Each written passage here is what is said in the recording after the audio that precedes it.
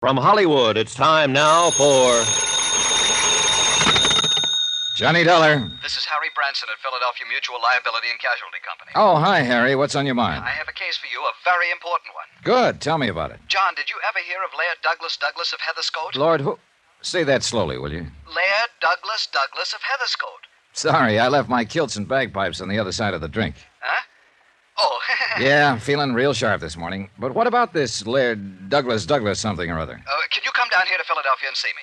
I hate to be so blunt about it, old boy, but what's in it for me? A nice retainer fee in any event? Well, good. And, of course, expenses and your regular commission if anything happens to Laird Douglas. Of Heatherscote. Why, yes. Okay, Harry, I'm on my way. Oh, John. Yeah? Come down by plane, will you? The first one you can get. Urgent, huh? Yes, John. Very.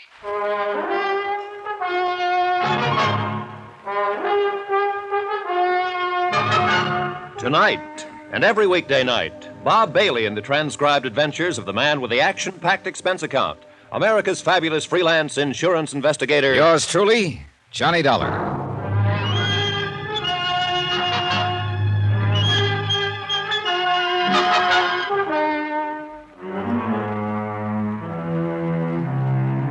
Expense account submitted by Special Investigator Johnny Dollar to Harry Branson at the Philadelphia Mutual Liability and Casualty Company, Philadelphia, Pennsylvania.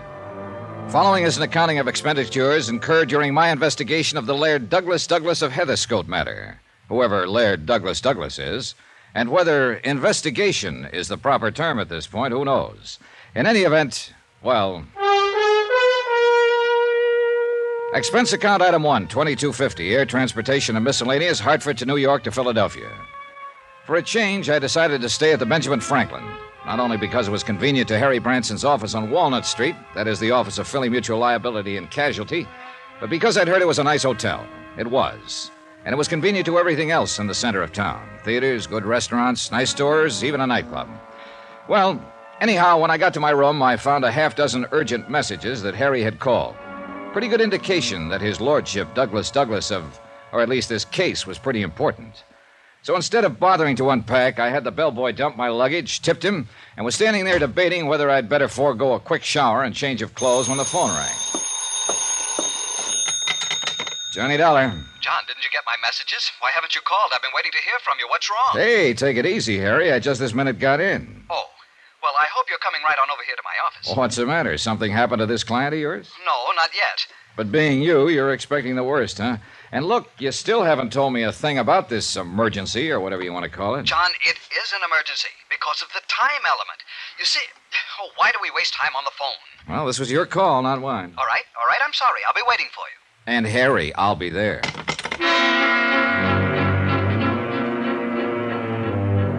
Still knowing nothing whatsoever about what was going on, I decided I'd better be prepared for anything.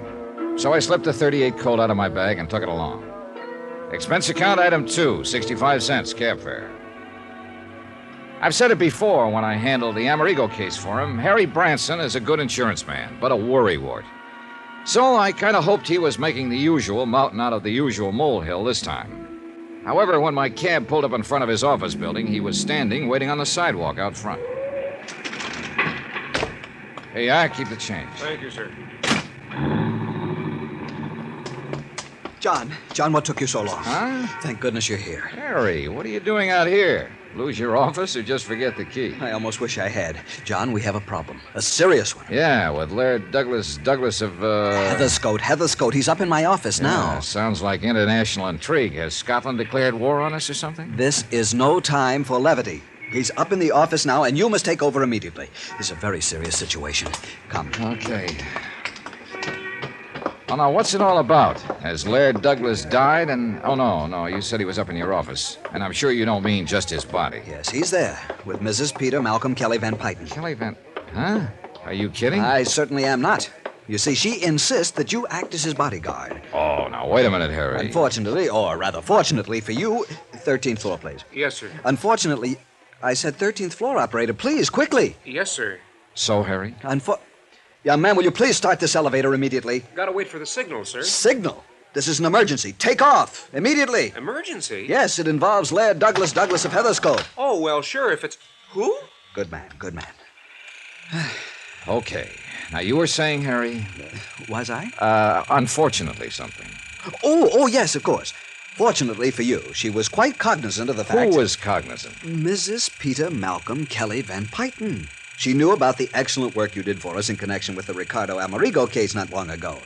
Excellent detective work, she called it. 13th floor. You remember the case, Ricardo, the concert violinist who disappeared, presumably Yeah, murdered. I remember. And your almost intuitive deduction that he wasn't dead at all, but had merely staged the whole thing to make it look as the... Harry. Oh, yes, of course. 13th floor. You mean Mrs. Peter Malcolm Kelly Van Pyton? Excuse me, mister, but I'm getting signals from the other floors. Quite right, you should. As I started to say, John, she is one of our biggest personal policy holders. Good. But hadn't we better get into your office and meet her? Oh, yes, but I want you to know about the personal premiums. Alone, they run to something over $20,000 a year. Mister, please. Well, she is an important client. Yes, and that's why I Mister, will you I didn't please? hesitate to accede to her request that you be called in on this case. I called you, and here you are. Mister, please. Oh, well, get us up to the... Oh, we're here. Why didn't you tell us? Come, John. Mister, if I was to tell you what I'd like to, My office is right this way, John. Come, please. Hey, look, you better calm down, Harry, and give me the dope on this case right from the beginning. Yes, I'd better. All right. Mrs. Peter Malcolm Kelly Van Pyton is a very important client, has been for years. So you said. But there are a lot of things you haven't said, like what has she got to do with this Laird Douglas character, and why is he so important? It's this way, John. The policy on him runs to $5,000. No double indemnity, which is good. As a matter of fact, the policy on him was purely a favor to Mrs. Kelly Van Pyton. You know, considering such short life expectancy and all. No, I don't know. Is he in his dotage or something? Well, hardly. Or are you being facetious again? But you said... Hey, how old is he? His birthday is next month, May 7th to be exact. He'll be 4 years old. 4? That's right. Short life expectancy? Of course. You see, John. Wait a minute. Some horrible disease or something, huh? What's the matter with him? John, you wanted this from the beginning, so I'll give it to you from the beginning. Okay, but Harry, If it hadn't been for Mrs. Van Pyton's own policies totaling something in the neighborhood of $500,000, more in fact, Harry. why, we'd never have written the one on Lord Douglas of Heatherscote. So, now we've cleared that up. Harry, we passed your office 3 or 4 doors ago. Oh, yes. Yeah. But as I'm sure you understand, I wanted to give you some of the background before you talk with Mrs. Van Pyton. After all, you asked for it. Yes, I guess I did. But what you've given me so far has landed me smack dab in the department of utter confusion. And I'm beginning to think maybe I have company. Oh, where? Who? Right here. You, Harry. Now look. Why don't we quietly stroll into your office and let me get the whole thing from Mrs. Kelly Van Pyton herself? Or better still, from Laird Douglas. But you couldn't. Of course not. What? At least not from him. Why not? John, will you please stop joking? Who's joking? This is serious business, very. Look, Harry, Yes? there is one thing I'd like to talk over before we go in to see him. Somebody. Yes? Well, apparently the life and or welfare of this Laird Douglas is in danger. Oh, no doubt about it. I thought I'd made that very clear to you. Yeah, well, you said you've written only a $5,000 policy on him. That's right, $5,000. And purely Yeah, as I know all about that. Now, look, I don't want to seem crass about it, Harry, but my commission, if anything were to happen to him, wouldn't amount to a hill of beans. Which is precisely why I told you you will be paid a retainer while you're on the case. A most generous A one. generous one? By you? By Mrs. Kelly Van Pyton. How much? Well, John, now mind you, this may not require your services for more than a week or so. As bodyguard, that is. How much? And, of course, she has authorized an expense account. Ah. But, mind you, John, not the usual kind that you seem to have the knack of piling up beyond all reason. Clearly, a completely honest, legitimate accounting... Harry, of that. how much? But as a matter of cold fact, I have assured her that it will total no more than the amount of the retainer she is prepared to pay you. Any more than that, and, well, you'll have a lot of explaining to do. Harry, how much is this retainer to be, if I take the case? I might even go so far... $750 per week, or fraction thereof, and I am sure you will agree that... What's the matter, John? $750 a week, plus expenses, when there's only a $5,000 policy involved? That's right. But if this 4-year-old Laird Douglas of... Heatherscote. Yeah, if he's only worth a $5,000 policy... And what was that crack about short life expectancy? John, I told you he is already 4 years old. Oh, look, start all over again, will you, Harry? Yes. No, on second thought, perhaps you were right. Perhaps you'd better get the details directly from Mrs. Peter Malcolm Kelly Van Pyton. I know. Now, look, Harry, I think I'd better get it from somebody. Incidentally, John, you understand, of course, that your services will be required only during the affair at Balakinwood. And not 1 minute thereafter. No, I don't understand. What's Balakinwood? Out around Westchester, outside the city, one of the suburbs. Very nice suburb, too. That is where Laird Douglas... Of Heatherscote. Yes, John, that is where he will appear. And you or Mrs. Kelly Van Pyton, or both, if you think his life will be in danger. Exactly. Oh, John, I knew you were just joking me all the time. I wish I knew. Here we are, and everything will be clear. Yeah. Oh, thank heavens, dear Mr. Branson. I was afraid something had happened to you. You were gone so long, you really had me quite worried. I'm so sorry, but I had hoped to tell Mr. Dollar something of this affair, and I'm afraid we loitered on the way up. Mrs. Kelly Van Pyton, this is Mr. John Dollar. Oh, you wonderful, wonderful man. I'm so glad that you've agreed to take on this assignment. You see, Laird Douglas means everything to me, and I have the utmost confidence in you. I'm sure Laird Douglas will, too. Well, thank you very much. But where is he? Why, yes, Mrs. Van Pyton, what's happened to him? Oh, don't worry, my dear. He's all right. But after all, he is so temperamental. I fear he got a bit impatient waiting for you, and I know you'll forgive him. You will, won't you? Yes, of course, but where is he? He's asleep, Mr. Branson, in your inner office. He sat down in your chair and fell fast asleep. Oh, if I could only relax that way. But you must meet him, Mr. Dollar. Yes, I'd certainly like to. Of course you would, and I know he'll want to meet you. Gently now. Oh, good, he's awake. Oh, no. That's Laird... Laird Douglas of Heatherscote. This is Mr. Johnny Dollar. Hey! Holy jump! Hey! Douglas, Harry, no! somebody! Let go of Mr. Dollar's leg. Douglas, dear. Douglas!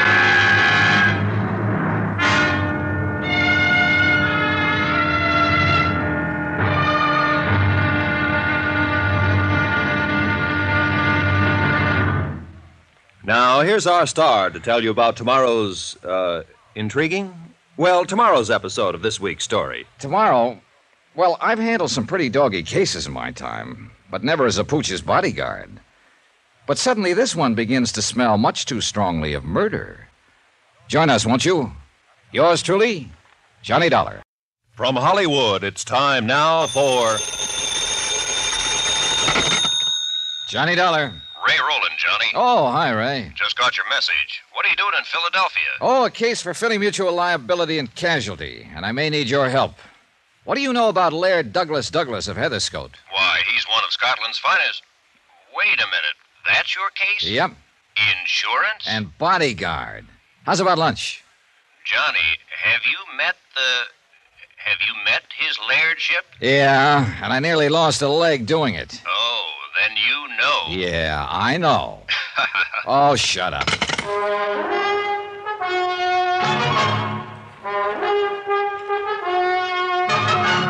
Tonight, and every weekday night, Bob Bailey in the transcribed adventures of the man with the action-packed expense account, America's fabulous freelance insurance investigator. Yours truly, Johnny Dollar.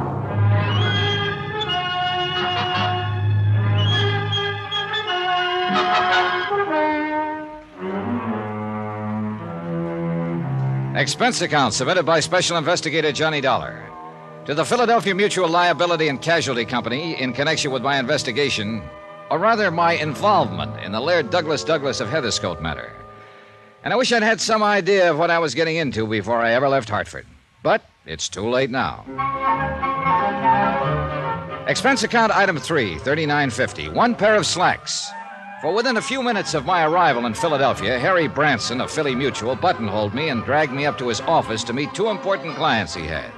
First was Mrs. Peter Malcolm Kelly Van Pyton. Oh, you wonderful, wonderful man. I am so glad that you've agreed to take on this assignment. Laird Douglas means everything to me, and I have the utmost confidence in you. I'm sure Laird Douglas will, too. And then came, well, Mrs. Van Pyton made the introduction.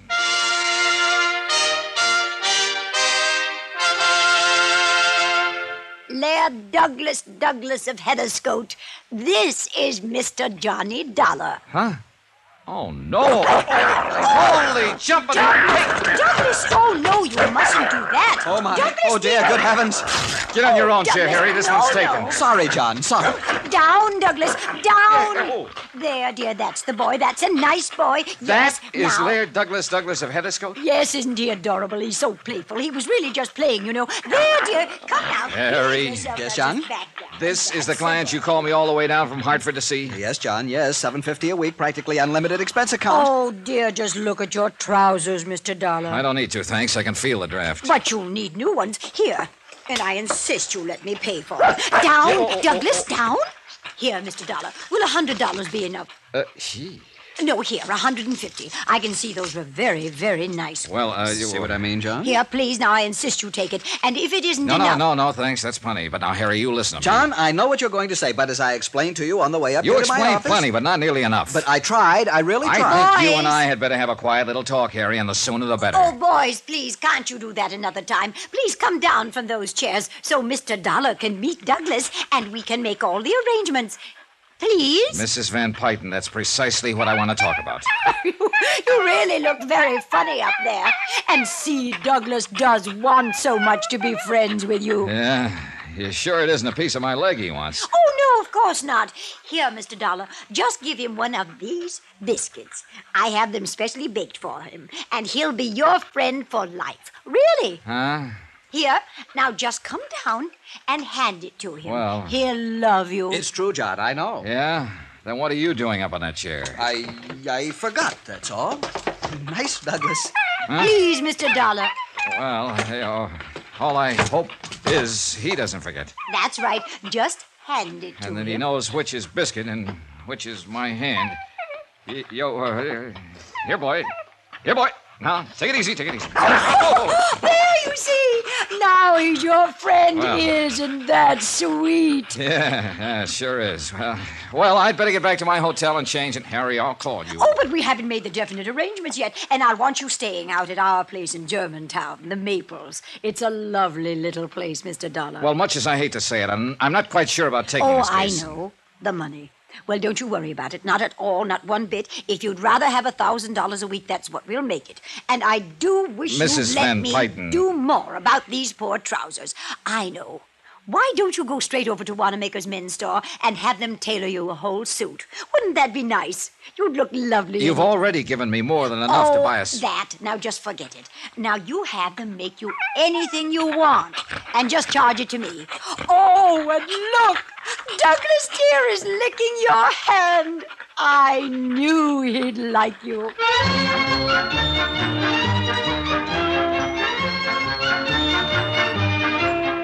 Never underestimate the power of a woman, somebody once said.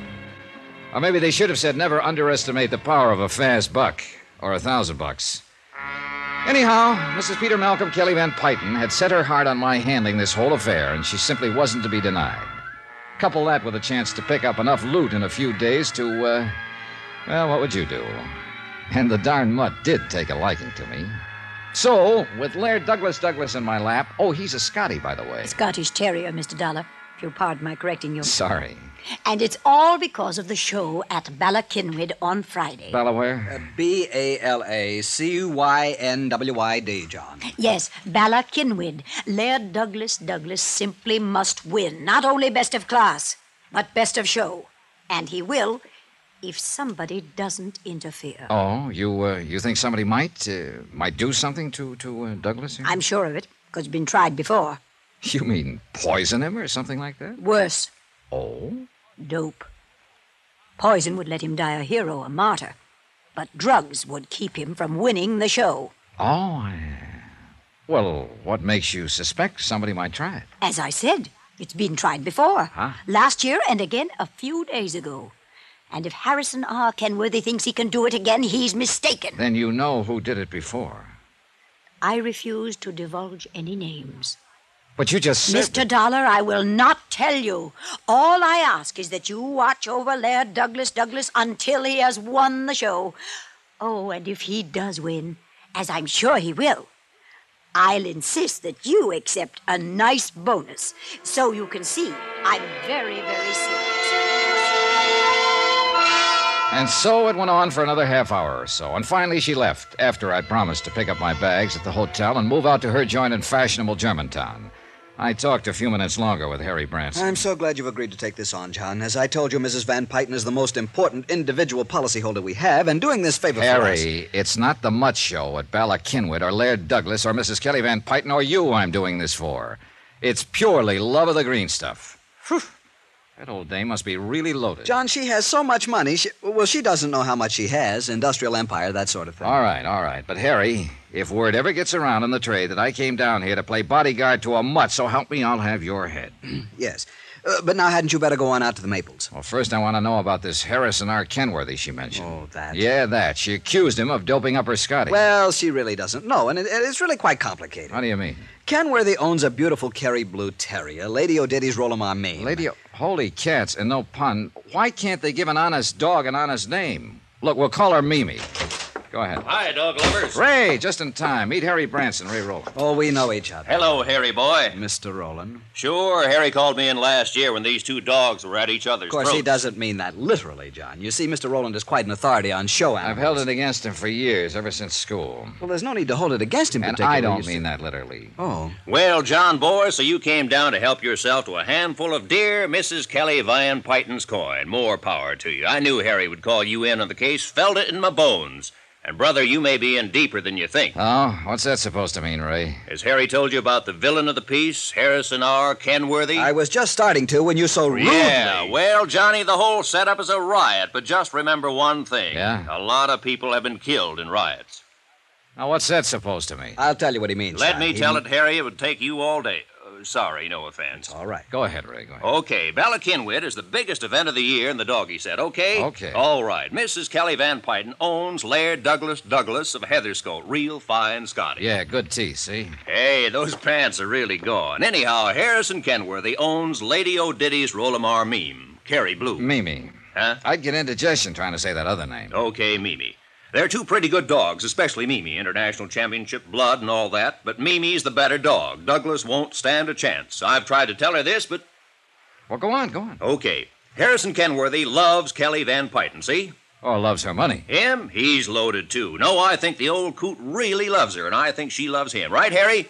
Yes, I think I'm inclined to... Right, but now get this. Yeah? She won't marry him until her Laird Douglas beats his Lady O'Diddy, Mimi, far and square at the Bala-Kinwood show.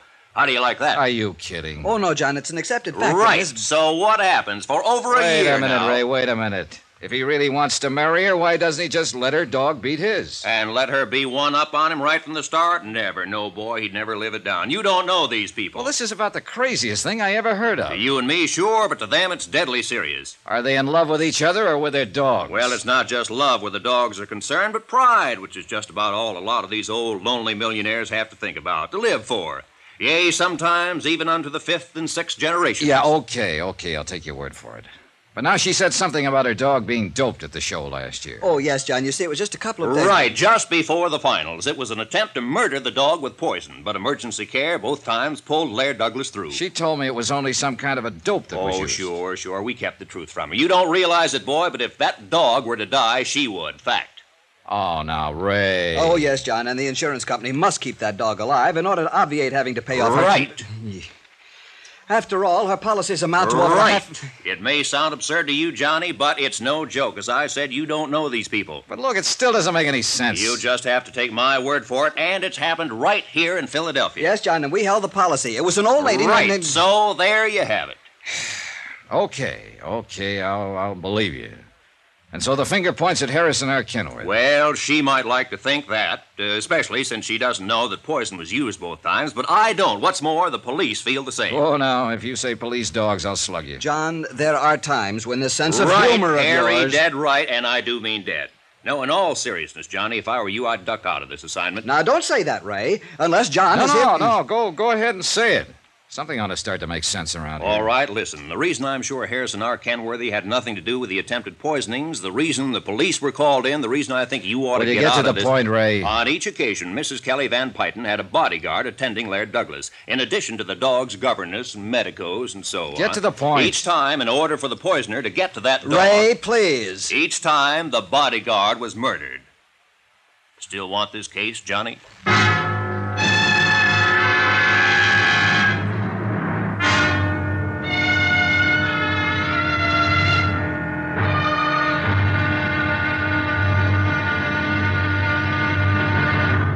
Now, here's our star to tell you about tomorrow's intriguing episode of this week's story. Tomorrow, well, the joke's no longer a joke. Especially when a killer trains his sights on me. Join us, won't you? Yours truly, Johnny Dollar. From Hollywood, it's time now for... Johnny Dollar. Lieutenant Steve Howard, homicide. I found word to call you there at your hotel. Right. I'm an insurance investigator, Lieutenant, and... Yeah, I've heard of you. Can I help you? Well, I understand you're the man who handled a murder case at the Bala Kinwood dog show last year. That's right. We're still working on it. Oh, fine. Like to look over the setup for an attempted murder? Oh? Of who? Me. Stay right there, Mr. Dollar.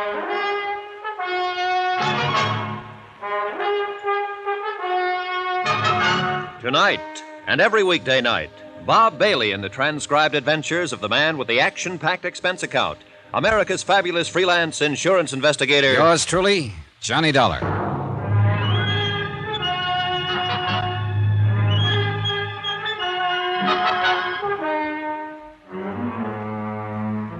Expense account submitted by Special Investigator Johnny Dollar to the Philadelphia Mutual Liability and Casualty Company. Following is an accounting of expenditures incurred during my investigation of the Laird Douglas of Heatherscote matter. And at this point, that name is no joke. Expense account item 3, 70 cents cab fare from the office of Harry Branson to my hotel. It was at Harry's office that I got the craziest assignment I'd ever taken. Bodyguard to Laird Douglas of Heatherscote, who turned out to be a dog. And I mean that literally. A purebred Scottish terrier who rated high enough in dogdom for somebody to make a couple of attempts on his life. Right now, it looked like somebody wanted me to be next. What's all this talk about an attempt on your life? Here, Lieutenant. Take a look at this handbag of mine. Huh? Wait, don't touch it. Huh? I left it here on this little luggage stand about an hour ago, right after I checked in. Only before I left it, I opened it and took out my gun. So? So when I got back, just before I called you, I found the bag as you see it now, locked again. Oh, now look here, Mr. Yeah, Dollar. I know. But if a chambermaid had been in here, there would have been other signs. You know, bed turned down, fresh towels in the bath, things like that. Boy, you're a suspicious man. You sure you didn't lock it yourself after taking your gun I'm out? sure. Anyhow, instead of opening it, I started to pick it up to put it on the bed to unpack. Here now, you lift it. Why? Because it weighs close to 25 pounds, and that's too much for nothing but an extra suit, a few shirts and shorts, some handkerchiefs and the like. You check with the desk? No callers that they know about. Well, let me see. Yeah, that is pretty heavy. And it doesn't tick. Now, look here. Yeah? Do you see where somebody on the fire escape used a pry bar to shove this window open? Well, yeah. And those marks are fresh. Very fresh. Operator, get me Central Police. Expense account item 4. Check for $29.50 to the nearest Bond clothing store for one pair of trousers to replace those torn by Laird Douglas of what's his name, when I'd first met him in Harry's office. Item 5, phone call to Mrs. Peter Malcolm Kelly Van Pyton. Well, don't you worry, Mr. Dollar. If you're delayed, you're delayed, and we'll just expect you here at the Maples when you get here. Your suite is all ready and waiting for you. I'll be there as soon as I can. Oh, I do hope you've had a suit made to replace those trousers little Laird Douglas tore. Why don't you have a couple of suits made and just charge them to me? Thanks. Maybe I'll get around to that. Goodbye, Mrs. Van Pyton.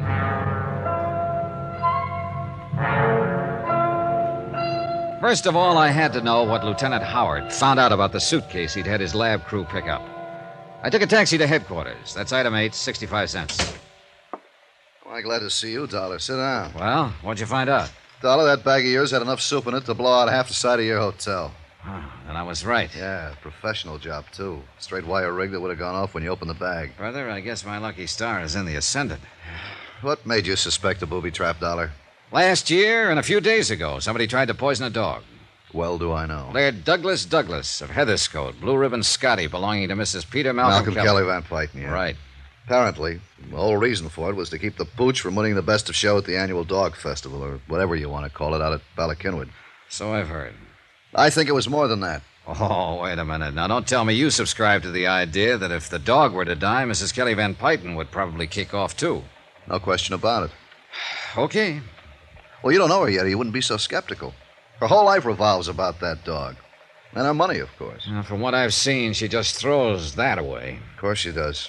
At least in small quantities. You know, 1,000 or 2 here or there, even 100,000 to some school or library or something where it'll show. But even that's only a drop in the bucket to her. Lieutenant, I don't quite see what you're driving at. Well, she is one of the remnants of a class in this country, fast dying out, thank goodness, that for generations has been cultured and conditioned into thinking that money is everything, that their whole destiny is to control vast industries, lands, railroads, oil, shipping, and people. People, Dollar, by means of their sheer financial prowess. But I thought our present tax Yeah, situation... sure, their day is almost done, but the few who are still around, like Mrs. Kelly Van Pyten, are hanging on for dear life, trying to add to their power. Hey, Steve, you make a sweet, gabby, eccentric old lady sound like an ogre. She is, no question. I'm sure she doesn't realize it. Simply because this whole attitude has been so thoroughly ingrained into her all her life? That's right. Oh, well, we'll see. Yeah, you'll see. Well, look, let's get to the point. Who do you think might be trying to get rid of the old lady? I haven't the least idea. Well, no family, relatives? Only living relative is her nephew, Warren Staley. Ah. Nothing. You sure? Haven't been able to pin a thing on him. Where can I find this Warren Staley? At the Maples. He lives there with her, huh? Yep. And you're sure he would be her only beneficiary? Yep. Uh-huh. Good luck, Dollar. Lieutenant Howard seemed to know what he was talking about. Nonetheless, I decided that the nephew, Warren Staley, would at least be a start, and the sooner I could move in at the Maples, the better. Item 9, 780 cab fares back to my hotel and out to the Maples in the suburb of Germantown.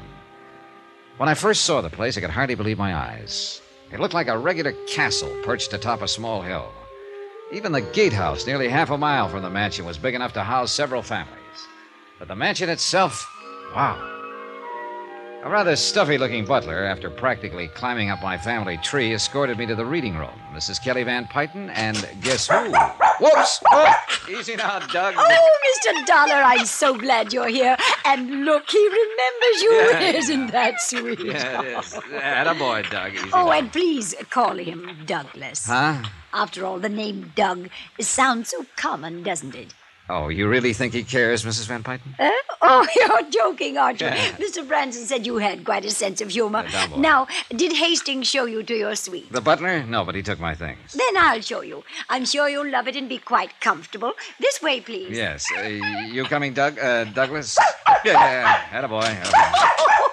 Do you see how happy he is having you here? I am too, Mr. Dollar. Now we just... Oh, Warren, darling. Huh? Hello, Santa. Mr. Dollar, this is my little nevy, Warren Staley.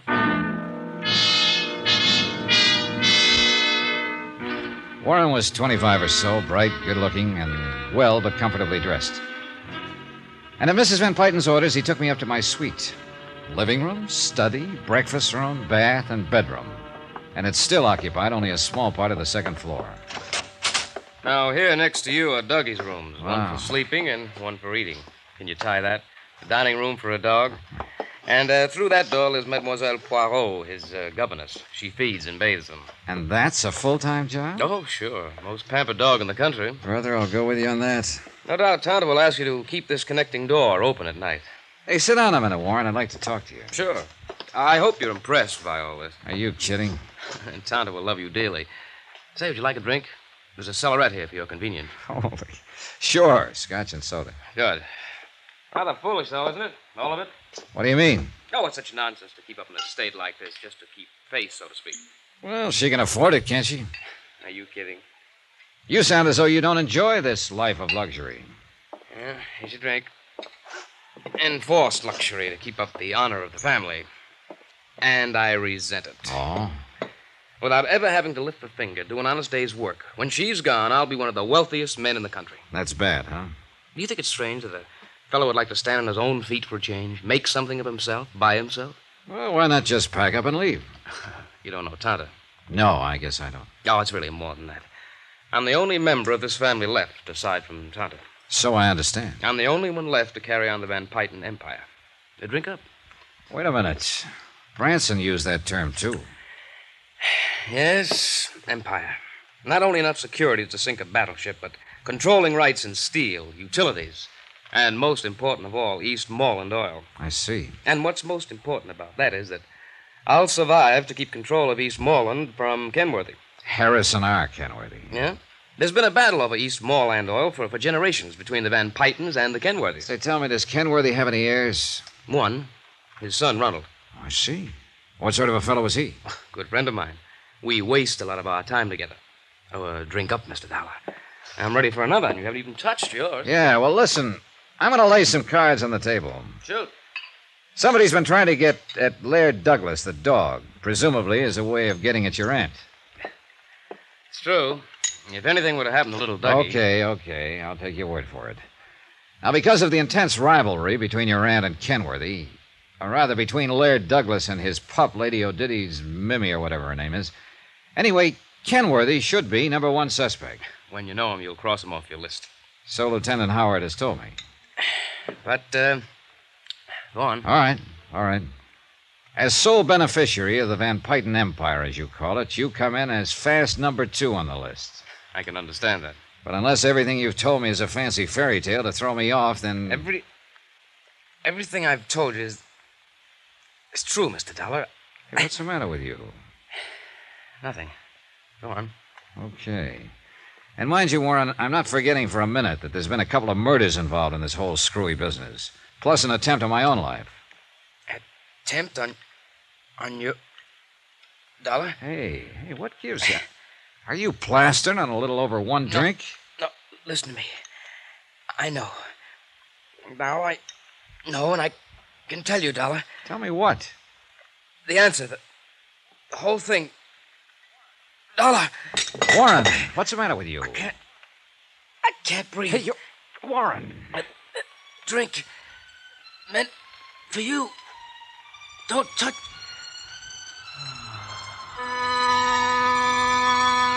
He died without another sound. I carefully sniffed the drink that had been poured for me, gingerly tasted it. Nothing. Nothing that I could spot. Yeah, poor Warren had probably been right. Whatever it was had no doubt been meant for me.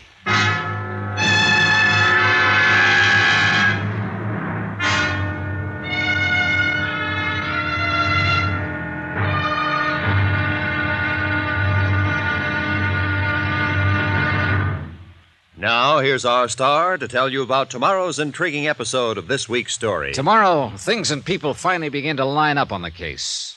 Just well enough for it to blow sky high. Join us, won't you? Yours truly, Johnny Dollar. From Hollywood, it's time now for...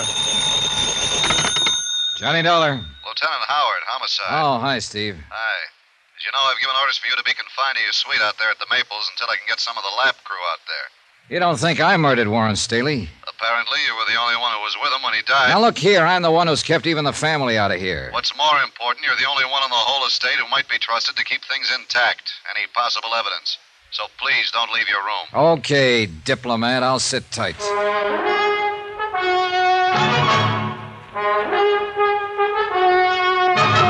Tonight, and every weekday night, Bob Bailey in the transcribed adventures of the man with the action-packed expense account, America's fabulous freelance insurance investigator. Yours truly, Johnny Dollar.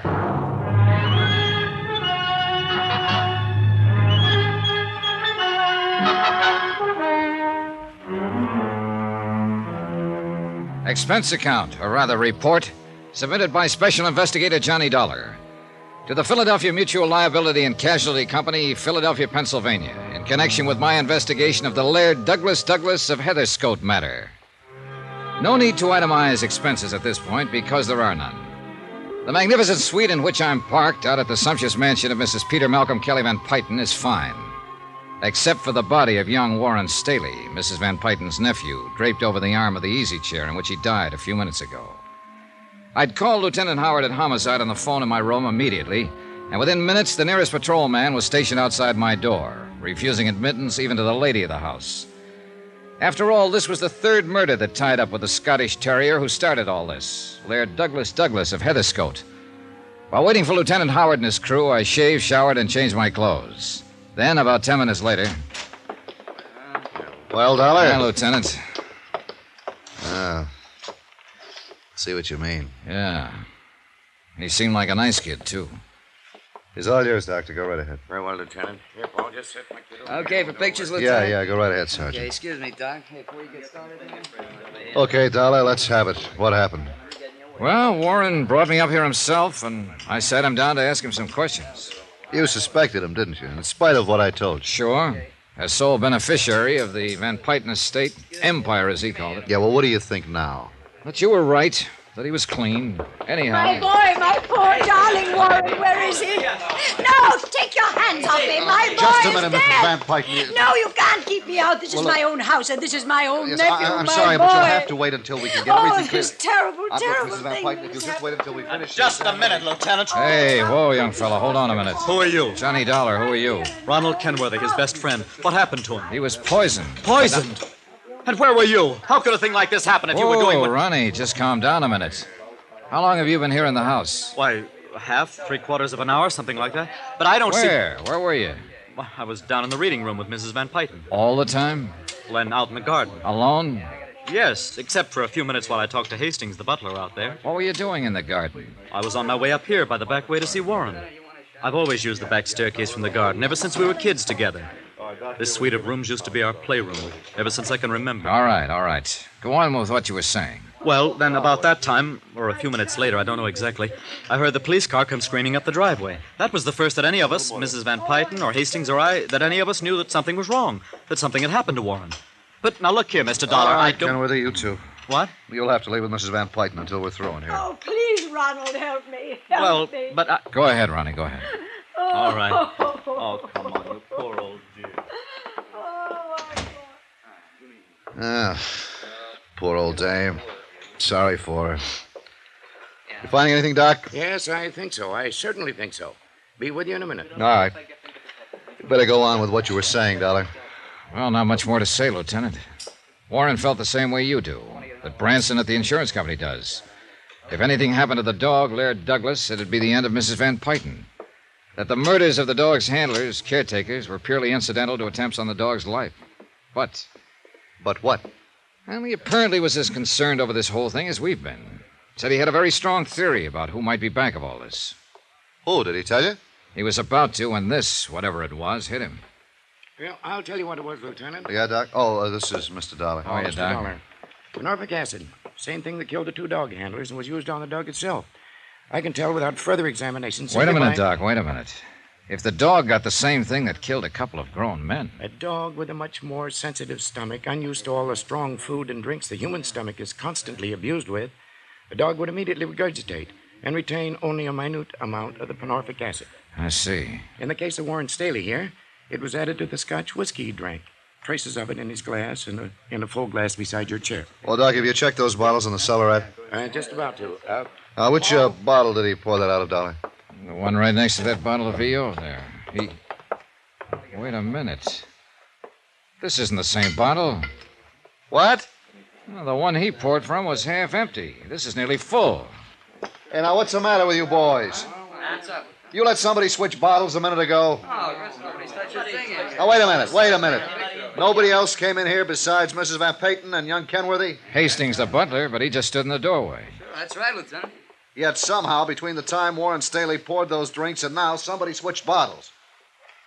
Unless you're wrong about this, Dollar. No sign of the poison in this one, Lieutenant. It's the only Scotch bottle. You been here in the room all this time, Dollar? Yeah, sure. And in the bath, I shaved and showered and dressed while waiting for you to get here. But only after one of your men came and parked outside the door. Well, where does this door lead to? That's the dog's quarters, 2 rooms. Oh, I see. Come on, Dollar. You might wait for us. Yeah, right. I'll be here. What about that door beyond? Oh, that. Mademoiselle Poirot, the dog's governess. Well, where was she? How should I know? I didn't even meet her. Wait! Ah, the Folies Bergère. Yeah, I guess I should have knocked. Who are you? Why you come in this way while I'm dressed myself? Sorry, mademoiselle. We're the police. Police? What have I done that you should see me this way? Well, nothing, ma'am, nothing. But how long have you been there in your room? Only 2 minutes. I came in the back way to change my clothes. Yeah, that was obvious. It's my day off. I have big date. Not now, you haven't. Get dressed, and I'll send an officer in to escort you downstairs. Come on, darling. No, you cannot do this to me. I've done nothing wrong. You cannot make me stay here. Say, Pete, send somebody around the back way to cover the governess and take her downstairs for questioning. Yes, sir. Hey, Ransom. Yo. And Johnny, looks like you goofed. Hmm?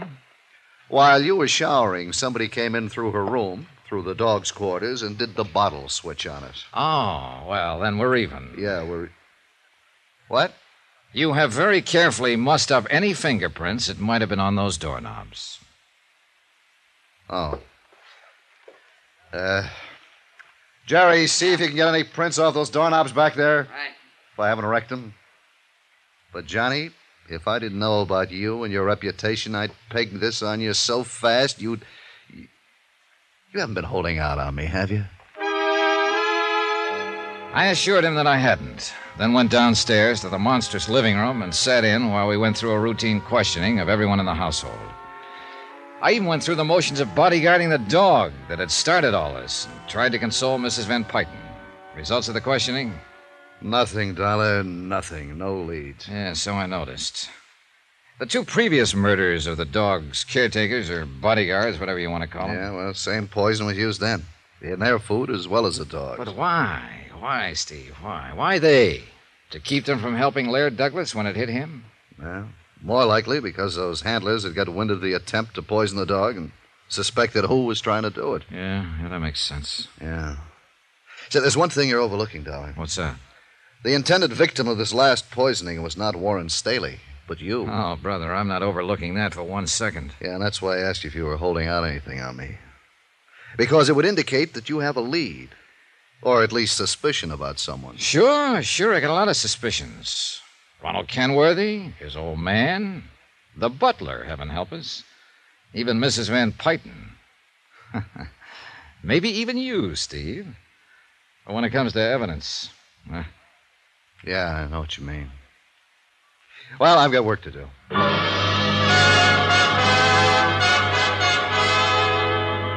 Looking for the proverbial needle in a haystack was nothing compared to hunting for the poisoned bottle of scotch that was no doubt stashed away somewhere. Far, far into the night, a regular army of policemen probed and dug and poked around. They opened drawers and closets and cabinets, pounded on walls, looking for sliding panels and secret compartments, went through the trash, sifted a trash heap, dug up any freshly turned earth they could find on the grounds, even climbed trees. Yeah, they prowled through attics and basements, looked everywhere. Result? Nothing. Meanwhile, I stayed close to Mrs. Van Pyten, and I'll say this for her. In spite of her almost silly infatuation with that dog, she showed real strength of character. We sat alone together in the reading room. I know, Mr. Dollar, there's nothing I can do to bring Warren back. Therefore, there's no point in simply sitting here weeping over him. Yeah, that's true. But it isn't easy because it meant more. I'm sorry. I want to ask you some things, Mrs. Van Pyten. I suppose this is the wrong time, but No, ask me, Mr. Dollar. I think I know what you want to ask, and now that this last terrible thing has happened, I pray that I can help you. Well, I had quite a talk with Warren before he died. Oh, I'm glad. Warren would have been the sole heir to the Van Pyten estate. Yes, he alone would have carried the honor, the prestige of the family after my passing. Oh, no. Surely you didn't think that he could have been behind those other terrible murders. Quite frankly, at first I did. But he told me something else, and it's bothered me. About Mr. Kenworthy and his son. Ronald? Oh, no, Mr. Dollar. He was supposed to be Warren's best friend. You said supposed to be. Well, Warren made it very clear that if the Kenworthys could somehow acquire the Van Pyton holdings, either by Mr. Kenworthy marrying you... I have told Harrison R. Kenworthy... Yes, I know. If Laird Douglas wins the show from his Kerry Blue Terrier, you'll marry him. Yes. And I still think it's a screwy idea. But the fact remains it's fairly true. It's quite true. Neither you nor Mr. Kenworthy has too many years ahead, if you'll forgive me. Mr. Dollar, what... So there's now only one person left to benefit by the death of Laird Douglas, of Warren, of you, and ultimately of Mr. Kenworthy. Good heavens, Mr. Dollar. That's right. Ronald Kenworthy. Well? I know. I know it. I think you said enough, Mr. Dollar. Ronald. Yes, I heard it all. Mr. Dollar, I think you said too much for, shall we say, your health?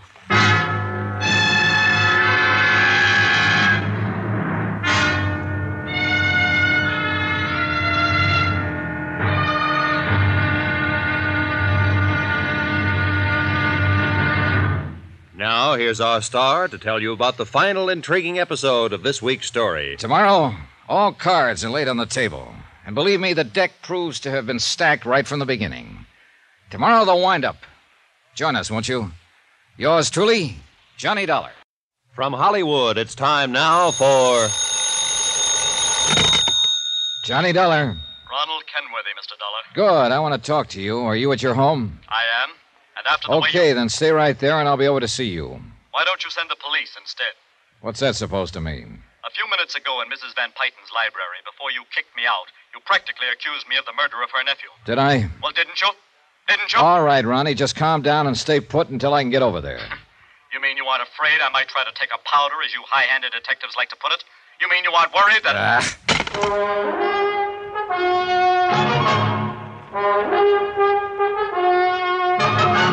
Tonight, and every weekday night, Bob Bailey in the transcribed adventures of the man with the action-packed expense account, America's fabulous freelance insurance investigator... Yours truly, Johnny Dollar.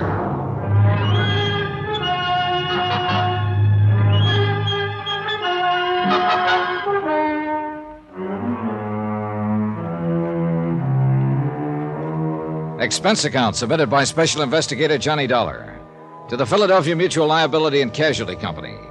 Following is the final report in my investigation of the Laird Douglas of Heatherscote matter. The whole case started out almost as a lark when I discovered that I'd come to Philadelphia to act as bodyguard to Laird Douglas, and for a fat fee and virtually unlimited expense accounts. Me, bodyguard to a dog. But it ceased to be funny when I learned that the dog's two previous caretakers had been murdered. And when, only a few hours ago, an attempt was made on my life that ended with the death of young Warren Staley. Yes, Mr. Dollar, I see. I guess I was so upset by the death of my nephew that I didn't realize the attempt was really made on your life. The second attempt, Mrs. Van Pyton. What? Shortly after I arrived in Philadelphia, somebody planted a booby trap in my suitcase in my hotel room. Good heavens, no. And you think that Ronald Kenworthy did that, too? Well, what do you think? Well, yes. Now that poor dear Warren is gone, there's nothing to prevent the Kenworthy estate from achieving control of the Van Pyton holdings. That is, if I were to die. Go on. Upon the death of Harrison Kenworthy, the whole financial empire would be inherited by his son, Ronald. So I understand. Ronald. And he would be the wealthiest, the most powerful man financially in the United States. Ronald, who pretended to be Warren's best friend. Who pretended to love me. It's a terrible thought, isn't it? Apparently adds up, though, doesn't it? There is no question of it. But what evidence have you? None yet. Well, then I'll help you get it. And I can do it, Mr. Dollar. I may appear to be only a wealthy, foolish old woman who dotes on her pet, Laird Douglas. But I'm not. I'm astute, shrewd, and clever. Since Peter, my husband, died, I alone have managed this estate, this financial empire. I use the word again. With my money, with my... Oh, yes, I can do it, Mr. Dollar, and Ronald will be made to pay for these terrible things that he has done. I admire your confidence. Nothing. No one can stand in my way. You see, I'm only sorry that a few minutes ago you didn't keep him here, make him face it. I'm going to see him now. Oh, where? At his home. I understand the estate adjoins this one. Yes.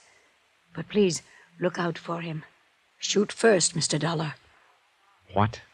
Because now he may act like the cornered rat that he is. I decided to walk across to the Kenworthy estate in the hope the fresh air would help clear my thoughts. Logical as it all seemed, I didn't like what I just heard. Then luck, pure, unadulterated luck. As I walked across the broad lawn between the main house and the gatehouse, I passed the garage building with its Rolls Royce, 2 Cadillacs, and a station wagon. And then I saw him. Andy LaForte, alias Henry Fortune, alias Andrew Ford, one of the cleverest second-story men in the country, with a record on the West Coast as long as your arm. A man who would do anything for money. He was idly going through the motion of dusting off a car. I walked past quickly, not sure whether he'd noticed me or not. I hope not. For it was one of his ilk who'd had to plant the booby trap in my hotel room, who could have slipped the poison into the liquor that killed Warren Staley. I turned in at the gatekeeper's house. Mr. Dollar, I saw you at the question. I want a about that telephone, young... quick. Right here, sir. Is something Thanks. wrong? Operator, get me Central Police, emergency. Good heavens, Mr. Dollar. Something The man else there in the happened? garage, polishing cars. Andy? How long has he been here? Oh, a year more. Ever since the dog show at Valley Kidney. Well, what does he do? Year. Oh, the driving for Mrs. Van Payton, but something going Hello? on. Give me Lieutenant Howard, homicide.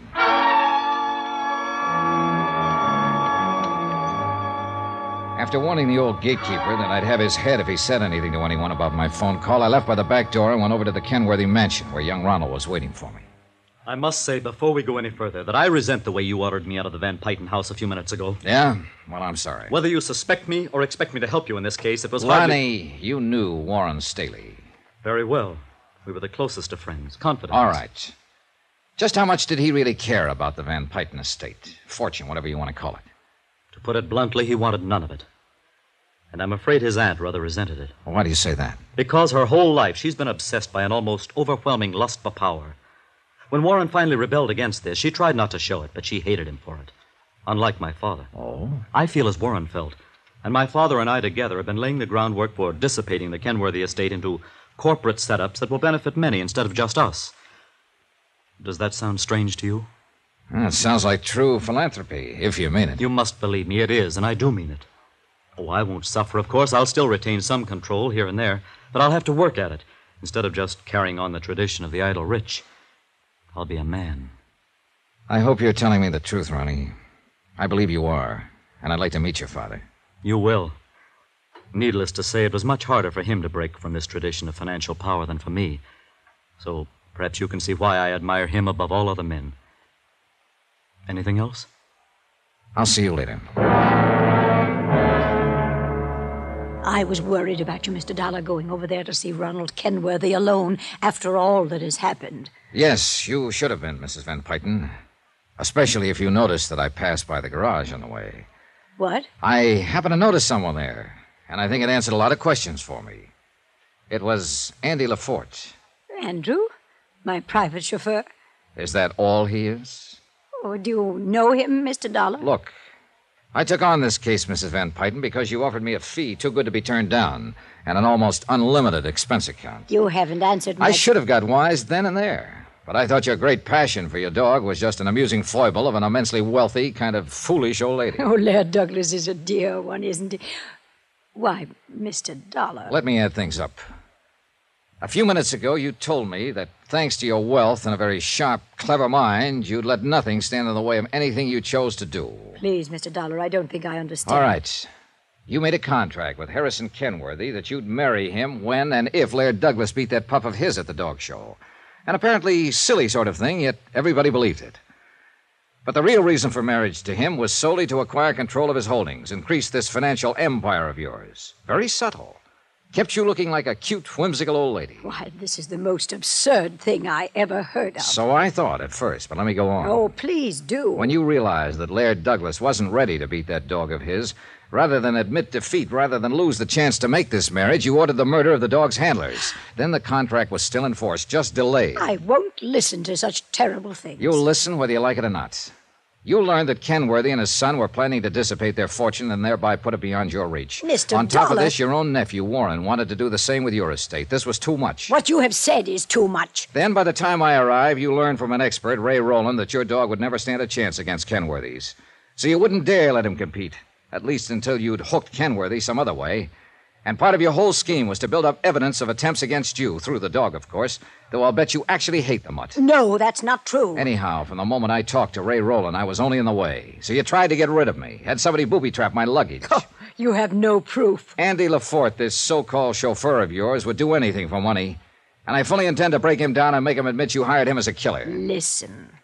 Listen to me. On the second try, the poison liquor, your nephew Warren got it instead of me. Fine. Another obstacle out of your way. After all, he had opposed you. Mr. Dollar, how much do you want? I can make you financially independent Then for the you rest set your sights on Ronald Kenworthy, who was trying to break up the other empire you wanted to get your hands on.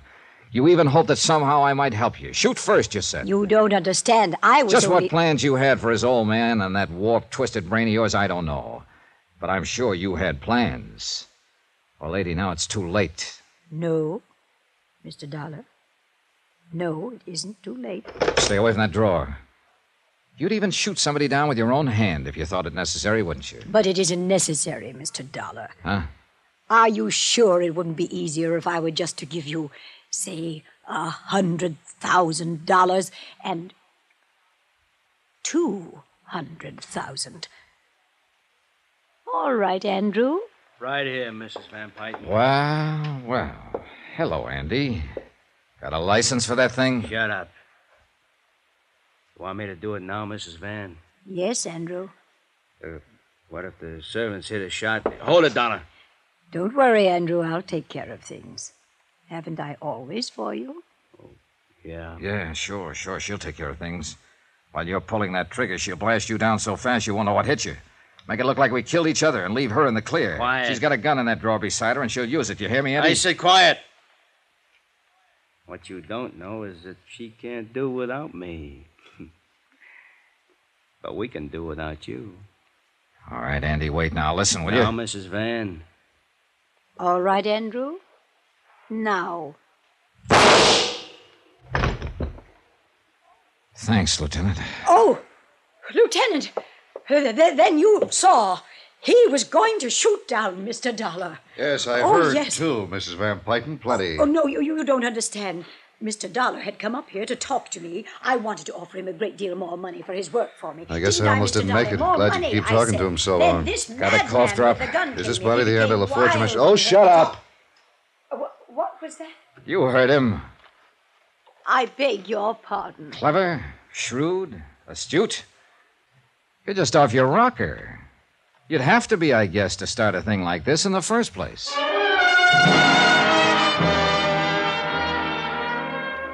Well, I guess by the time the estate and inheritance laws get properly applied, the Van Pyten empire will be spread around the way Warren wanted it. Expense account item 10, $28.90, fare and incidentals back to Hartford. Total, including fees, $1,113.40. Remarks? I'm glad I'm poor. Yours truly, Johnny Dollar.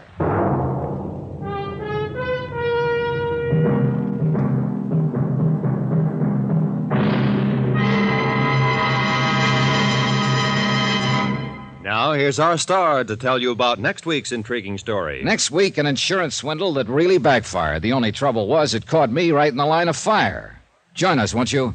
Yours truly, Johnny Dollar. Yours truly, Johnny Dollar, starring Bob Bailey, is transcribed in Hollywood. It is produced and directed by Jack Johnstone, who also wrote this week's story. Heard in our cast were Jeanette Nolan, Harry Bartell, Byron Kane, Jack Crucian, Bill James, James McCallion, Ken Christie, Dick Ryan, Bert Holland, Jack Edwards, and Hy Averback. Musical supervision by Amerigo Marino. Be sure to join us on Monday night, same time and station, for another exciting story of yours truly, Johnny Dollar. Roy Rowan speaking.